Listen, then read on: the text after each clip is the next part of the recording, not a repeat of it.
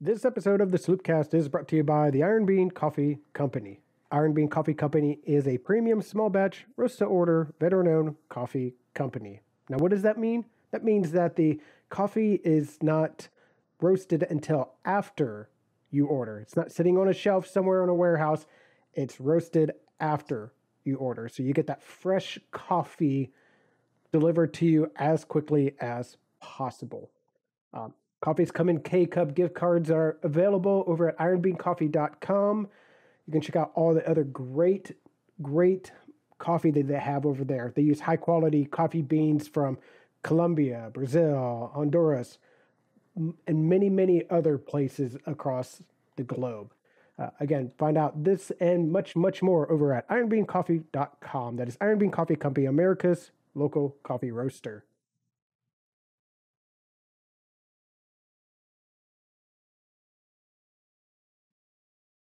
Oh, we got some recruiting updates for today. We're getting closer to spring, Jared. We are getting closer.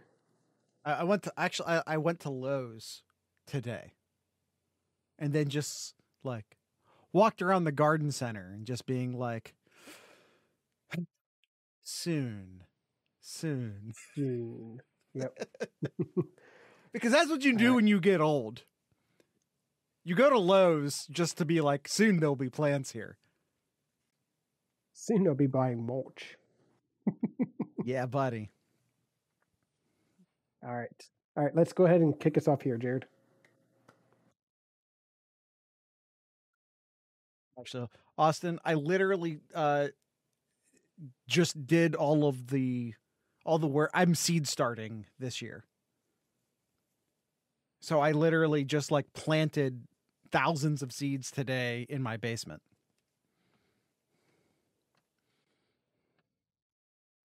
Now I'm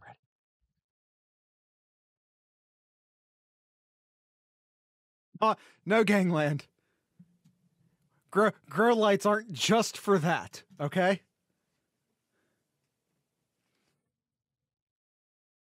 We've got barbecue back here. You're all invited. Welcome to the Sloopcast. How are you doing today, Kyle? I'm doing all right, Jared. How are you doing today? You know, we're talking some recruiting today. We haven't done a building blocks episode in a while.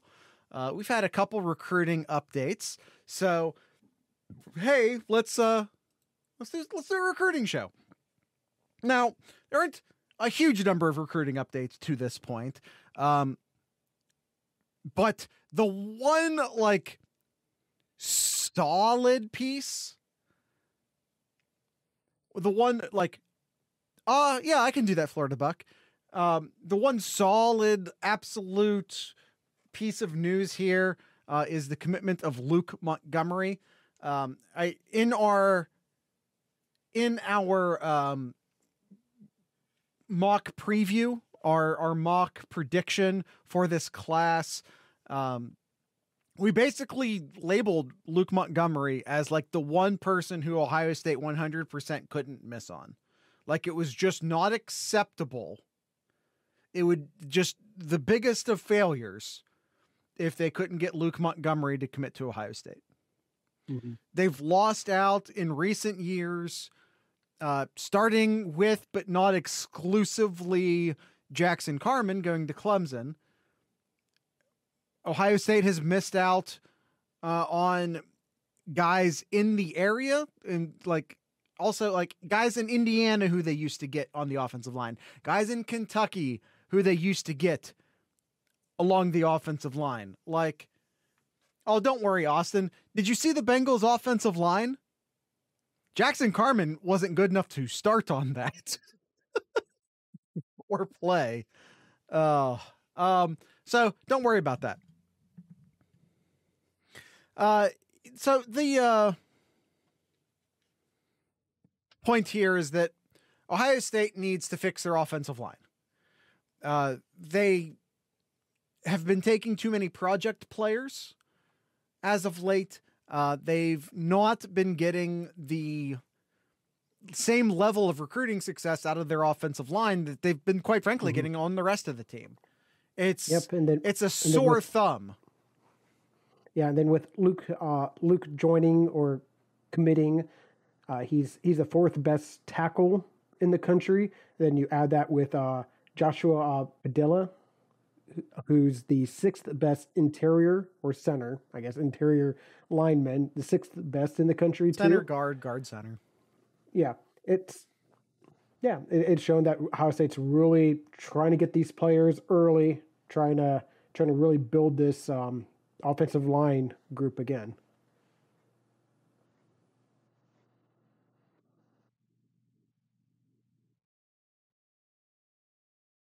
What are you saying, Austin? It's pronounced Padilla. Then you said double L? Oh, I think the L is silent. The L's are silent? Is that what you're telling us? That's how I take it. I have no idea if it's Spanish or not. I don't know. We're moving on.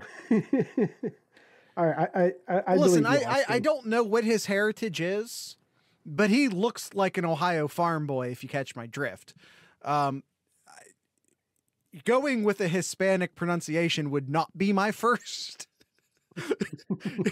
Would not be my first instinct looking at a picture of him, but you know, I could be absolutely be wrong. He might have Spanish heritage. I don't know. Yep. All right. So we were talking about fixing this offensive line here.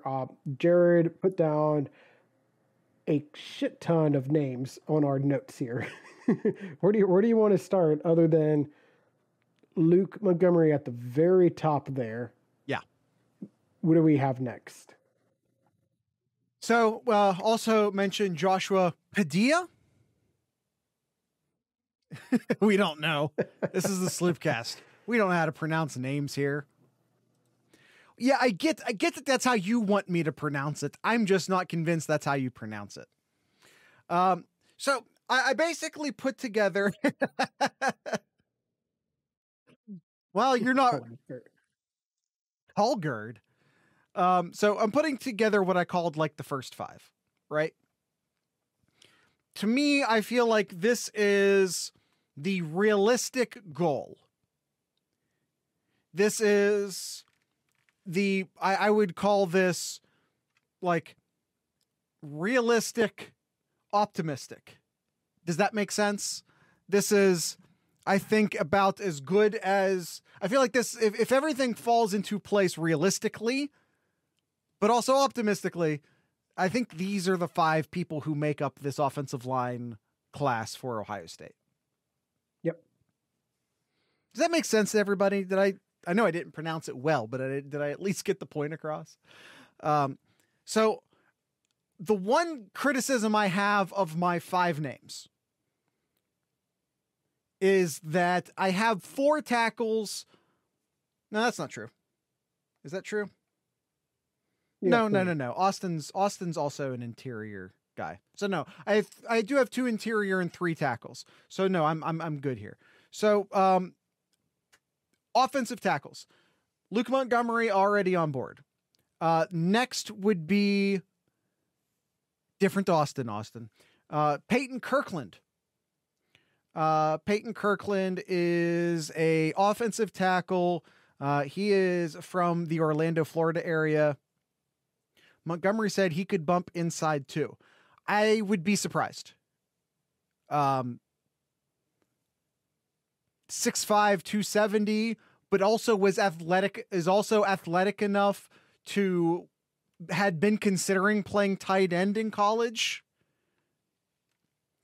To me, he's a big, I think he's a big dude. I feel like he's prime left tackle material in my mind. He's that big and he's athletic. That's an outside player in my mind. All right. So another tackle would be Peyton Kirkland, from Orlando, Florida. He's just outside the top 200 overall. He's inside the top 20 offensive tackles. I feel like Ohio State has a good relationship here. There's lots of, how do I want to say this? there's a good relationship here, right? I feel like this is a good opportunity for Ohio State. I think that, I outside the top 200, just kind of barely inside the top 20 at his position. I know that those aren't numbers that make you go, holy shit. But again, like we're very early in the recruiting cycle, and we don't have to take those numbers super seriously yet. He's interested in Ohio State. Ohio State's interested in him. If they can make this work, especially if they can make this work early, I think that would be a huge pickup for Ohio State. Yeah. Now, for the sake of Peyton Kirkland, though, I think you do want this to happen early. Yeah, you do. Yes. And speaking of hitting it really well here, another name on our list here, and if they get this player, is a big win for Ohio State, and that's Chase Bisontis out of New Jersey here, fifth best tackle in the country. Fifth best tackle in the country, 56th nationally here. Ohio State seems to do pretty well in the New Jersey area recruiting, New Jersey, Maryland area. Don Bosco Prep specifically is where he's from and where Ohio State has recruited well out of. Mm-hmm.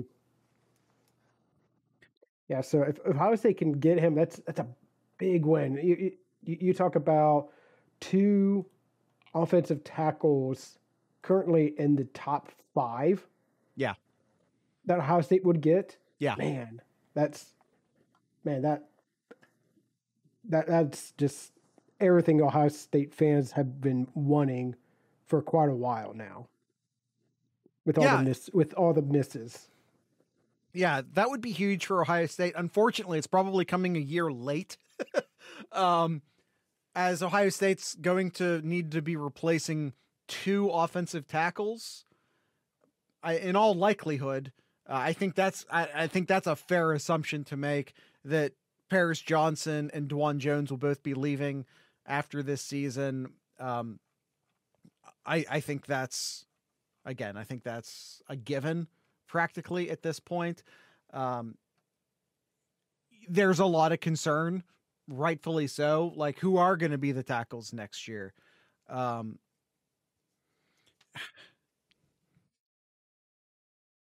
Austin says, won't both of them be out of eligibility or COVID shenanigans? Are ref bots getting involved because the word COVID triggers him? Thank you, auto moderator. Yeah, exactly, Austin. So I don't know. I can't keep track of that shit anymore. I don't know. No, I think they both have lots of eligibility left, actually. They both got the COVID year added to their eligibility. I think they could both stick around. Hell, I think Paris Johnson could stay another 3 years. If I'm thinking correctly. I think he's only used 1 year, Austin. He's only used 1 year. No, it doesn't matter if he redshirted or not. It was 2020. He's only used 1 year of eligibility. I'm right on this. I had to say it out loud, but no. Yeah. Yeah, that's COVID, baby. Yeah. So the 5 guys we have on here. So two of them already committed. Luke Montgomery and Joshua Padilla. That one's for you, Austin. And then the other 3 that we have on our list here is is Austin. Not going to try to pronounce that one because the other Austin in our chat will go after me. Kid out of Lakota East. And as well as the 2 that we mentioned, Chase Bisontis and Peyton Kirkland. Yeah, Kyle, as much as I would love, and I mean love, to make fun of you, I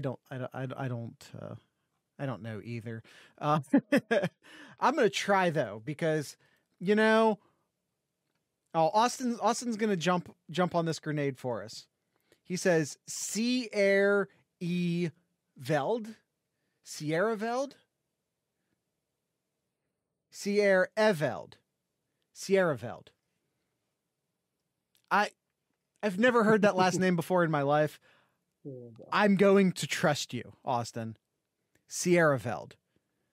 If it's wrong, blame Austin. Well, yeah, I did it first try because you gave it to me phonetically. Yeah.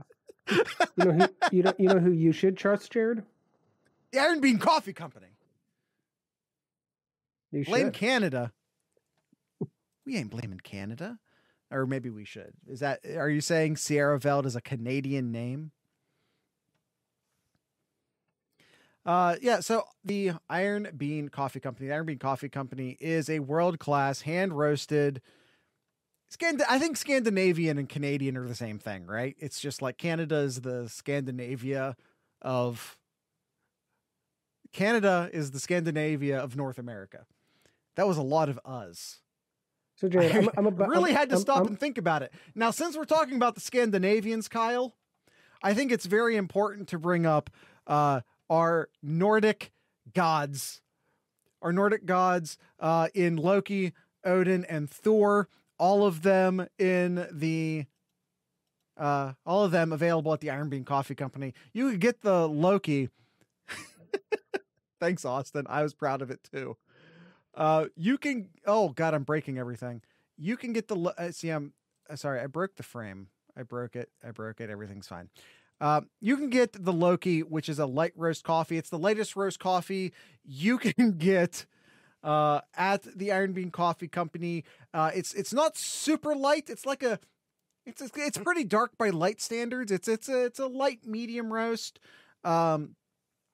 This is the type of coffee this is made out of is one of the most renowned coffees in the world. It's wet process blend that is higher in caffeine, but still low in acidity and rich tasting. It has a rich fragrance with citrus and floral notes. And we're doing 3, so let's move on to the next one. So if you want something a little bit darker than that, however, you should probably check out the Thor. The Thor is a USDA certified organic fair trade coffee, just like all of the other coffees at the Iron Bean Coffee Company. It has a smooth taste. It is never bitter, has subtle notes of thunderstorms and lightning. What does that mean? I don't know. I'm reading it off of the website. I don't know what thunderstorms and lightning taste like, but I mean, I guess you have to drink the Thor to find out. See, now I have your curiosity piqued, right? Now I have your curiosity piqued. What do thunderstorms and rain taste like? Find out at ironbeancoffee.com. Lastly, you have the Odin coffee like a Viking.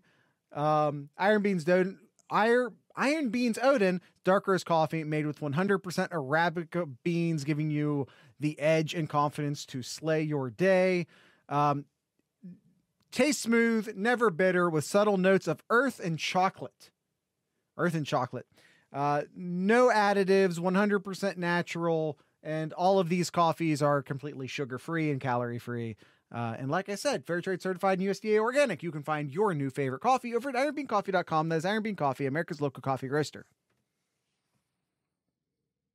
I want to say, Jared, once I'm done with my current one, I will be opening up the Rage Against the Dying of the Light. I'm looking forward to that one.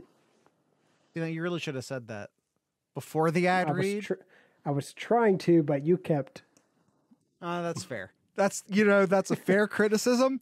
But in my defense, we went from talking about Scandinavian names right into talking about Thor, Loki, and Odin, and I couldn't pass up that transition.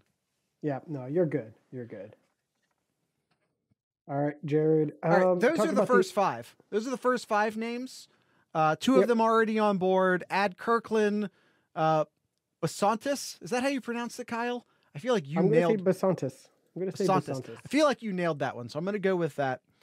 And then as I scroll up in the chat to find where Austin spelled this phonetically for me, Sierra Veld, Austin Sierra Veld.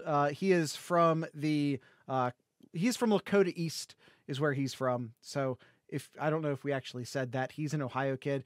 This is a great way to fix your recruiting class, your offensive line recruiting classes, is by like having great talent within your state borders. That's a huge advantage. But it's an advantage that Ohio State has not absolutely taken advantage of in the past. So again, locking up Luke Montgomery here is enormous. And by the way, his brother's a dang good quarterback. Already has an offer from Ohio State, if I'm not mistaken. So, yep. But that's a couple years out. We won't go there yet. But it might not be the last Montgomery you see at Ohio State. All right. So some other names, though. Let's talk about some other names, some other potential names we could see along the offensive line. I'm going to start with Caden Proctor. Caden Proctor is one of the best players, period. In this class, top 5 player, period. Best offensive tackle, period. Best player from the state of Iowa. That's understood, right? Do I have to say that? If you're wondering, yeah, he's from Iowa.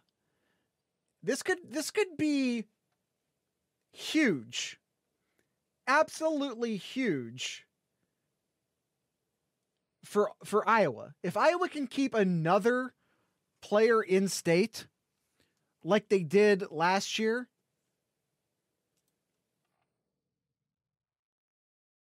I can't really even put it into words, honestly.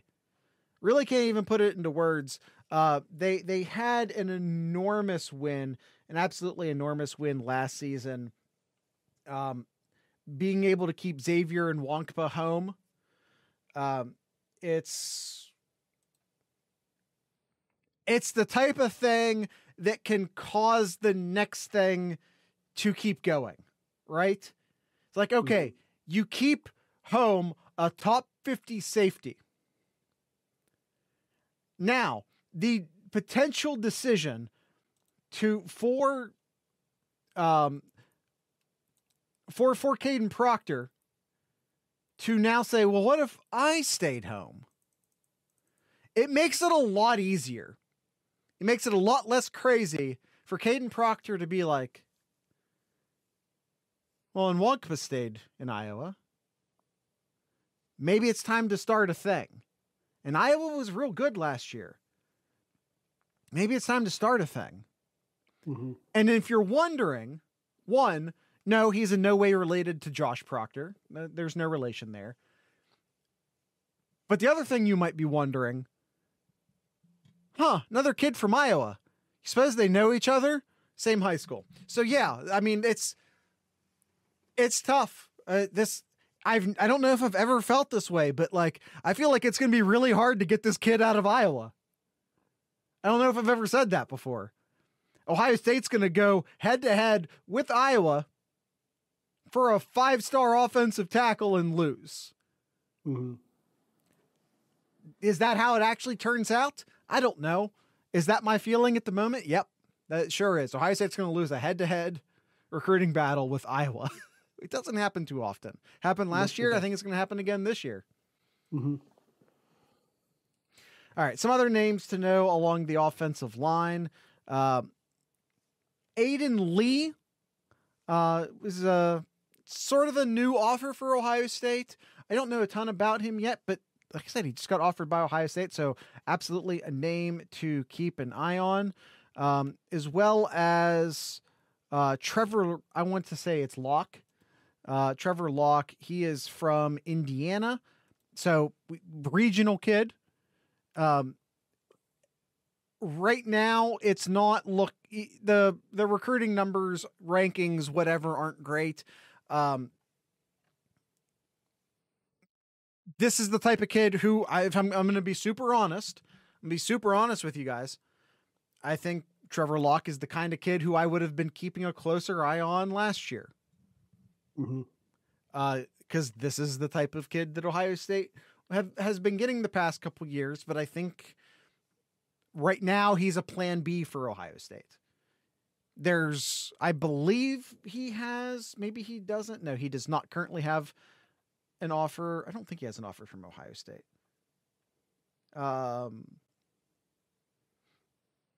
Yes, he does have an offer from Ohio State. But absolutely, I think at this point, a plan B. Just going to throw a few more quick names out there. These have all been tackles, by the way. Not going to go into huge detail on the rest of these guys. But Lucas Simmons, Luke Burgess, AJ Sally, Isaiah Robinson, Samson. I'm going to try my best here, guys. I'm going to try my best. Akunanolo. Is that right? Probably not, but I'm trying my best. At the end. Didn't hate it. Yeah, thanks, Austin. I know it's not right, but I also don't feel like I totally embarrassed myself. So I think Akunlolo. I feel like if we took your pronunciation and my pronunciation and like, what's the golf thing where you take everyone's best stroke?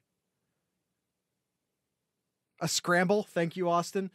I feel like I need the way you ended his name and the way I started the name. And then if we combine that, we might have been competent. Mm-hmm. Yeah. All right. Last offensive name would be Zachariah Owens from Georgia. Zachariah Owens is a incredibly talented player. I just have a hard time seeing Ohio State getting him or anyone getting him to leave the South at this point. All right. Some interior offensive linemen, Joshua Padilla or Padilla. I don't know. Already committed to Ohio State. We've already talked about Austin. So what if Ohio State wants a third interior guy? What if Austin doesn't work out? A player to keep an eye on could be Clay Weldon. Clay Weldon is out of the Tampa area. So absolutely a guy to keep an eye on there. Alex Birchmeyer, a kid out of Virginia, I believe has a scholarship offer from Ohio State. Amir Herring from the Michigan area.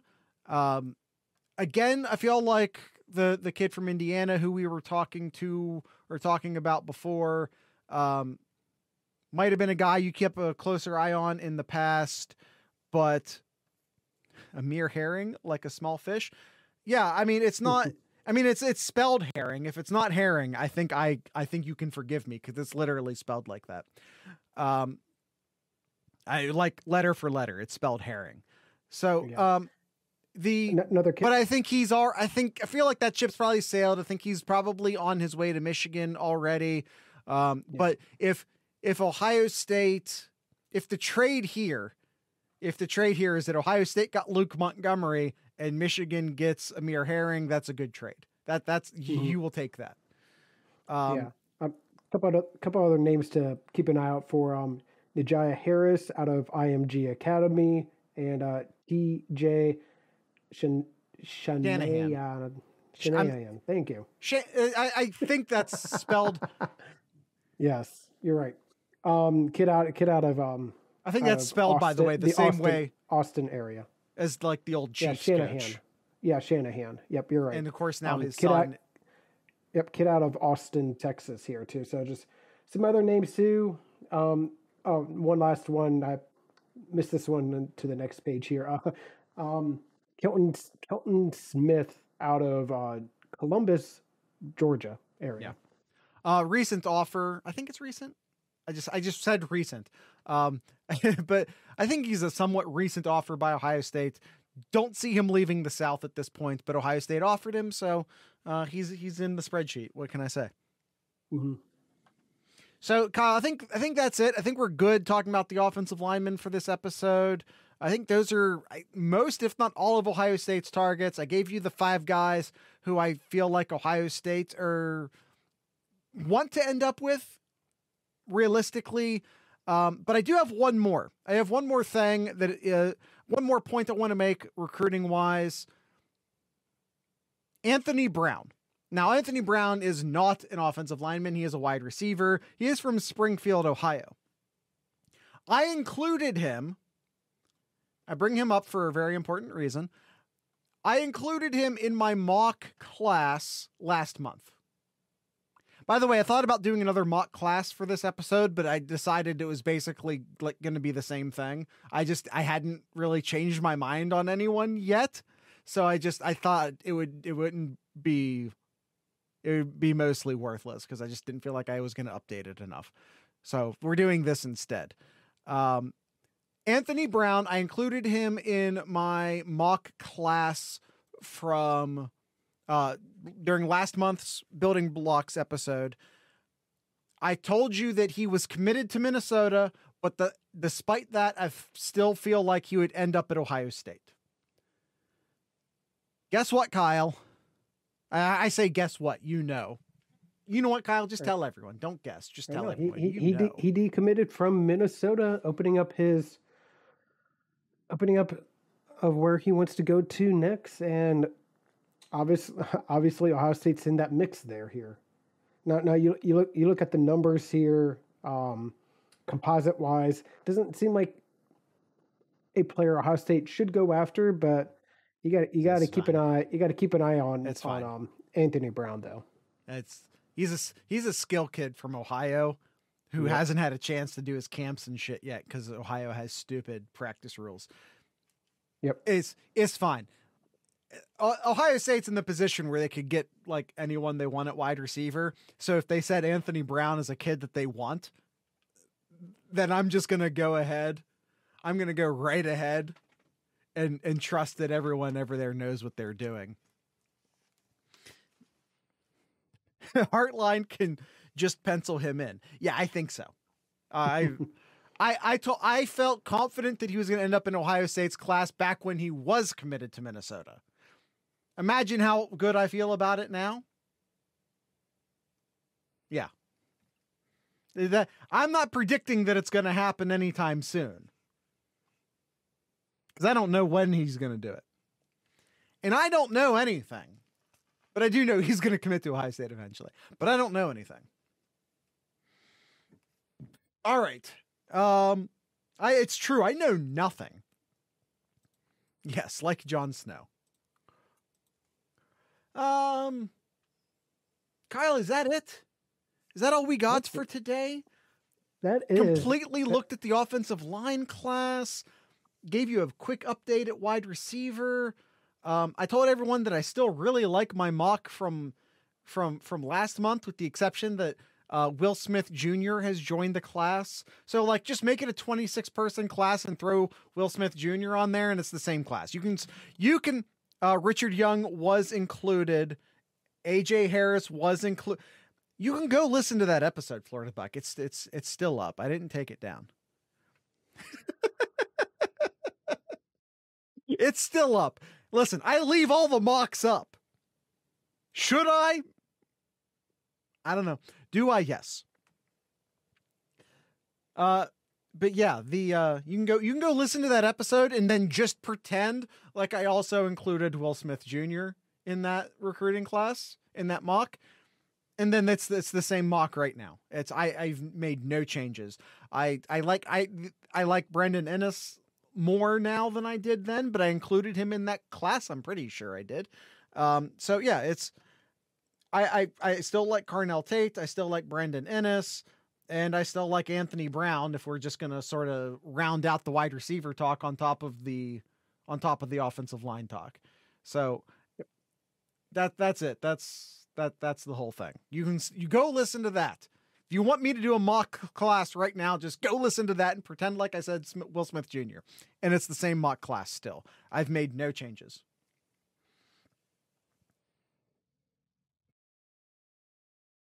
All right, Kyle, do you have anything in Kyle's corner? I think that's it, because I think that's all we have for the actual show. Yeah, there's a couple of things. I think the biggest thing was about the playoff and possibly expanding it, and That's not looking like it's going to until their contract ends. I think it was 20 through 2025, I believe. So no chance of moving that to past 4. And honestly, like the more you think about it, it's like, okay, it can be a good thing for Ohio State to keep it at 4, but not enough time to really discuss about that. But keeping at 4 teams for the next 3 years right now. And there's been a lot of talk recently, Jared, about, well, should Ohio State winterize their stadium to possibly host a playoff game here? And I just don't see it. There'd be so much work that would need to go into it. I would be curious what the dollar amount on that would be, because the stadium's 100 years old, and it's not designed to be played in the winter. It's just not. For anyone who doesn't know, like you can go look this up. It happened. Oh God, when did this happen? Maybe 2014-ish. When the Minnesota Vikings knocked down their dome and then obviously then turned around and built a new dome. They went and played in the Minnesota Gopher, whatever bank stadium it is this year. Went and played in the Minnesota's stadium. That stadium was like brand new at the time. It was only a few years old. In order to make that stadium NFL ready, and when I say NFL ready, I mean games after November. Games in December and January, they had to sink, I think it was like $6.6 million into a brand new stadium in order to have it ready to be played in the winter. Pipes freeze and burst. If you want to know if Ohio State is actually interested in winterizing the shoe, look no further than what they do this spring. Because the first step in winterizing the shoe would be to heat the field. They're already ripping the field up. If they're gonna do it, now would be the time to do it. Well, no, Austin, you have all the... why heat the field, Austin asks. No. You have to heat the field as like a safety precaution because of concussions. Oh, okay, you're just being a smart ass. Essentially, but I'll in case anyone else is wondering, I'll go ahead and explain it anyway. Like the field essentially gets wet, then it freezes, and then it becomes hard as a rock, which increases risk for player injury, including but not limited to concussions. Literally all of the NFL stadiums, well, all of the cold weather NFL stadiums have heated fields. All of them. Even Pittsburgh does, and their field, by the time you get to like December, their field basically looks like a mud pit because they refuse to put in artificial turf in Pittsburgh. So it just looks like a giant mud wrestling ring by the time you get to December. So yeah, heating the field. If they heat the field, you'll know they're serious about it. If they don't heat the field, you know they aren't. But I would be really curious what it would take, because that would be like step 1. Step 2 are just the pipes. It's an open air stadium. A lot of the water pipes are in open air. A lot of them are embedded in 100-year-old concrete. How would you winterize those pipes so that they didn't freeze and burst? And these aren't answers I know. I would be curious to know what the price tag of such an operation like that would be. Yeah. Heating the field, we could look Very that up. Costly. NFL stadiums do it all the time. Very costly. How would you winterize? I'm just saying, like, I know the pipes would be an issue.